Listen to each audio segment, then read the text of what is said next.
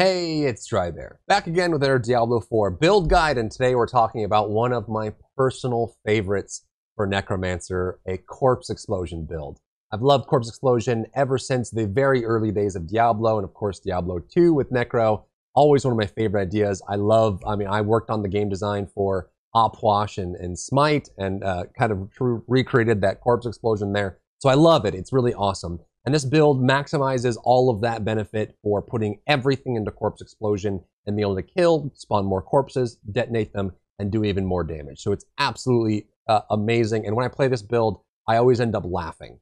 Because when you really get it rolling, there's momentum, there's just so many explosions, your screen is shaking, and everything's going crazy and dying. I just think it's hilarious when it goes off. I've also used d4builds.gg to create a one sheet that you can use for the build itself.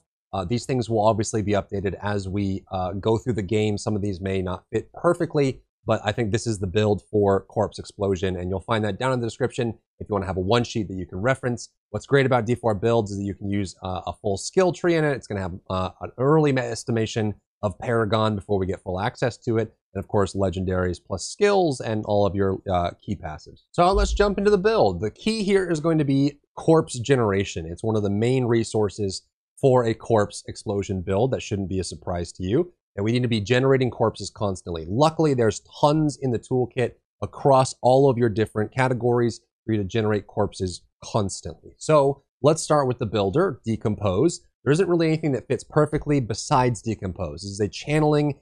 You generate essence per second. There's also modifiers you can get where it spreads in AoE. You also get essence while they're dying, and you get bonuses for your minion damage, which can be useful for the Reapers we're going to run. But also for every 2.5 seconds you're channeling, that number may change by the time that Blizzard gets a hold of it, but you'll generate extra corpses. So when you're out of essence and you need to generate some, Decompose is great, and it can even scale the damage of your minions and get more bonuses there, and that's what we want for the modifiers. And a shocker, I know, but roll with me on this one.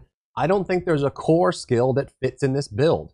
All of your spending of essence is going to be Corpse Explosion and Bone Spirit. You actually don't need a core ability in this build. It doesn't fit, it doesn't work, you don't need it. So we're actually going to skip the core tree here. Now keep in mind that if you're leveling with this, your first 10 levels are going to be a little awkward, and you probably shouldn't be running this until you get to at least level 20 or 30 to get enough skill points to play it. But you can, it'll work. Your minions will do the work. You can have your builder with essence, and then you can get down there. Or in the meantime, you can run with reap or just kind of get some modifiers for blight or something just to kind of run until you can actually get the build itself. But I don't think core skills work in this build. You don't really need it, and you have plenty of ways to spend your spirit, though there is a nice passive that we'll pick up in the core tree, which is your lucky hit has a chance to spawn a corpse at the target's location, and it's doubled against bosses. This helps against bosses when you're doing tons of single target. They'll drop corpses a lot more often, and you can run Lucky Hit to increase this, which is super nice. Next is the star of the show, Corpse Explosion. You want to max this out as fast as you can, as fast as your points will allow. And then for modifiers, we're going to get the required radius increase, and then increased damage to targets that are slowed, stunned, or vulnerable. And we will want ways to apply vulnerable either through our party members or through the abilities that we choose. We'll get benefits for doing so. Next, we want Blood Mist. So we're gonna get 2 abilities in the Macabre tree, and we're skipping 1 in core, so there's gonna be room in our build for that. And the reason we like Blood Mist is manyfold. There's so many good things about this ability. Not only are you becoming immune for the channeling of Blood Mist, it's like Vladimir's pool in League of Legends. You just disappear and you can't be targeted, which is great for moving around the room. You also heal, which is a great way to keep yourself alive. On top of that, we're going to get the modifiers where you casting a skill that overpowers reduces the cooldown of Blood Mist, and the modifier we're going to pick up here at the end of the fork is going to be Blood Mist leaves behind a corpse every 1 second for its duration. So we create minimum of 3 corpses without more modifiers later on in the game that you will put corpses down, so it's free 3 corpses. On top of that, we're going to run a legendary that makes it so Blood Mist triggers Corpse Explosions, which scales off your Corpse Explosion ability plus all modifiers. You can actually become immune and then spawn corpses and detonate corpses, and there's just explosions all everywhere, and you can't even be targeted. It's ridiculous. The one I'm talking about is the explosive mist aspect.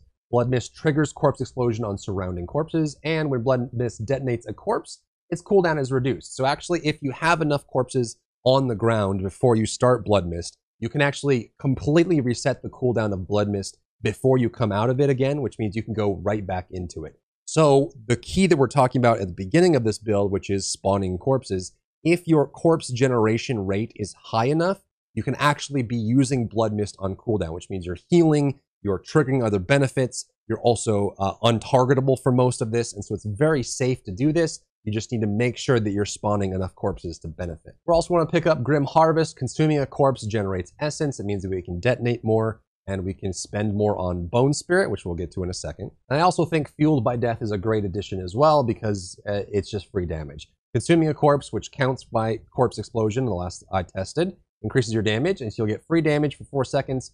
With good corpse generation, you should be able to have this buff up 24/7. When we come to the next tree, we're going to skip both of our curses as well. I don't think there's room for curses in this build. You actually don't need them as much, and you can also find other ways to proc curses if you really wanted to, but I don't think you really need it. Now, of course, I haven't been able to test this against super endgame high HP bosses. It's possible we may need some of these modifiers, and of course, when that happens, I'll be able to make some updates to my builds once we have more. But as of right now, you do not need curses in this build. You'd rather spend those points elsewhere. Now coming to our big spender, Bone Spirit. So this is our single target damage ability, and because we are not consuming essence at a very high rate at all, most of what we're doing is spawning corpses and detonating them. We have plenty of essence to play around. So I think this is actually a great hybrid option for running single target damage with Bone Spirit, because when you cast Bone Spirit, it consumes all of your essence. So all the essence generation we have from consuming corpses, we'll get to be able to get back up to full and cast Bone Spirit. And the key of this build is it's a very momentum-driven build, which means that you need to get a kill to start getting more kills. So if everything's alive and you have no corpses down, you can't corpse explode anything. But if you can Bone Spirit and kill 1 or 2 mobs that drops 2 corpses, then you can detonate those, which makes more corpses, which detonate makes more corpses, detonate makes more corpses. So this helps you kill elites, champions, and bosses, but it also helps you make corpses on the regular, and you have tons of free essence to spend on it. We're gonna get the modifiers that increases the critical chance, that lowers its cooldown, which is really nice, and additional crit chance on it as well, which gives you really high single target burst damage, which combines all of the best AoE in the game for corpse explosion with some of the best single target, which gives you a nice spread. Most of these bone passives here are actually really good for Bone Spirit. Bone skills have a chance, increased crit chance for each 10 essence you spend, which we're going to be spending at mostly full essence. You can pick up things like Compound Fracture as well, and then if you want to go to my overall build, we'll go through all the bone passives that we'll be able to pick up to modify this. Next, our ultimate of choice is Army of the Dead. This thing is amazingly good. Call forth the deep buried dead, you start spawning skeletons. On top of that, however, when Army of the Dead's volatile skeletons that rise up explode, they have a chance to leave behind a corpse. We can even modify this further with other gear options to make this even better, but it gives us more corpse generation, and it raises skeletal warriors and skeletal mages, the ones you have chosen. And with this build, we're going to choose the mages and skeletal warriors that spawn corpses. So while Army of the Dead is active, you get tons of nice AoE spread, nice distraction, but you're spawning tons of corpses, which you can then blood mist and consume and spawn more and consume and spawn more. And this is one of my favorite moments in the game right now, is running this build when Army of the Dead is active. Now, when it comes to key passive, there's nothing that fits perfectly. But what I would recommend is getting the Bone Spirit, Bone Damage key passive. But an alternative, if you feel like you're not tanky enough, is to run Rathma's Vigor, and you can also get extra bonuses on Overpowers. This is the safer option and probably is better when you're leveling, but I would say that Ossified Essence is significantly better. This makes your Bone Spirit hit like a Mack truck. For each essence you spend above 50, it has increased damage. And remember, we have high crit chance with it and increased damage on it, and it will have a higher chance of killing. When it kills, it spawns a corpse. We kill more, we make more corpses. We Bone Spirit again, we kill, we make corpses. It's the circle of life and death. Now let's talk minions. When it comes to minions, you won't be able to pick up a golem. I don't think it fits in the build. You can sacrifice 1 slot for skeletal minions, but other than that, I don't think the golem fits into that. That being said, the final golem option here, if you sacrifice it, you can increase crit strike damage, which makes your Bone Spirit even better and gives you even bonus damage on top of that. So not having a golem isn't really that big of a loss. Special mention here for the first upgrade on the bone golem, the first golem you get. You can make it so that when the golem takes damage, you spawn corpses. This is great for leveling when you're first starting out with this build, but it starts to fall off later on when your corpse generation is good, and also your golems can't stay alive as easily when you're not investing in them. So in that option, I would definitely go down towards the iron golem to get the sacrifice, but it is an option when you're first unlocking golems to get this if you really want to. For mages, we want bone mages. When they die, they leave behind a corpse and they fortify you, which is awesome.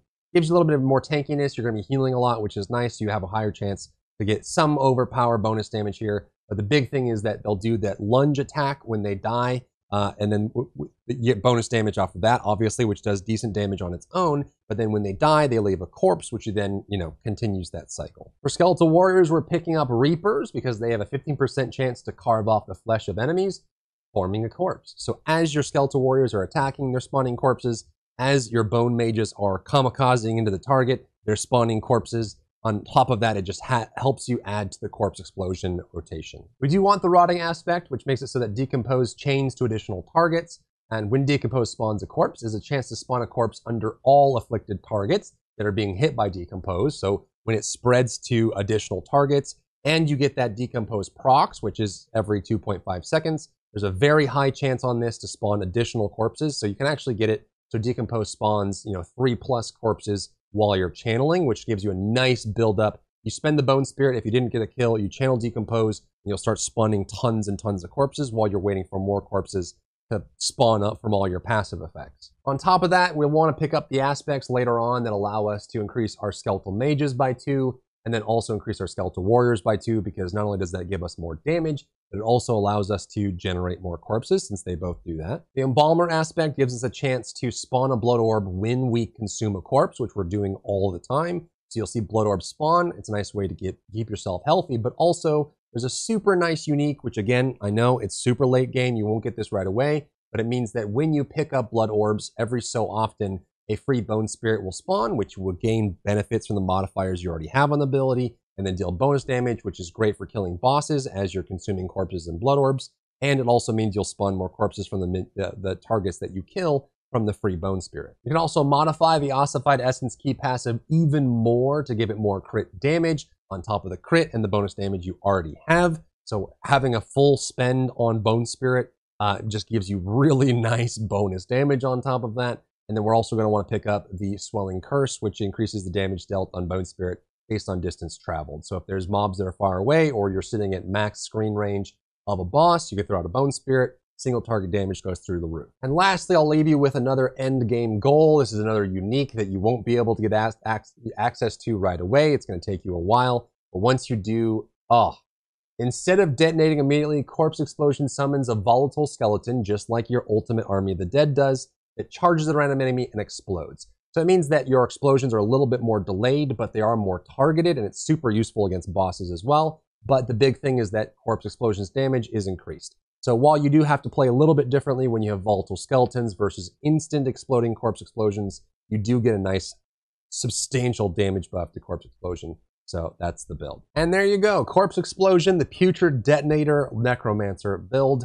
I hope you're excited just like I am for the launch of the game, and I hope this build has inspired you. And if you want to use it, we'll have the build down in the description, and you can find me on my live stream. If you have any questions for me, I'd be happy to answer them. If you enjoyed yourself today, leave a like down below. You can support me and my work on Patreon and view Patreon exclusive content, link in the description. Thank you so much for tuning in, and I'll see you in the next one.